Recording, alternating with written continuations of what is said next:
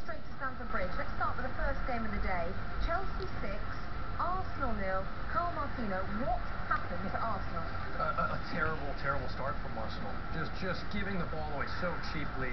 And I was really impressed with the way Chelsea started this game. High pressing and doing something that should play right into the hands of Arsenal. That really opens up gaps. That gives them an opportunity to move the ball around, to play 1 and 2 touch. And they should be able to break teams down like that. But they were cheap with the ball. They gave it away so easily. And this was a deciding moment because although it was the wrong player, they set up Gibbs instead of Oxlade-Chamberlain. They went down a man, and down a man at Stamford Bridge with a terrible start, gifting a couple of goals, missing Walcott, missing Ramsey, missing Wilshere, missing Ozil. They had no chance, Robbie, at this point.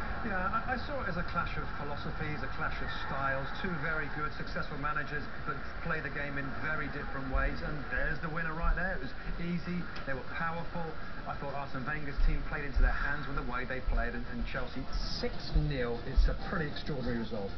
Well, Arsene Wenger didn't do the post-match newspaper press conference, but he did talk to the TV cameras. Let's hear from him after we've heard from the Chelsea boss, Jose Mourinho.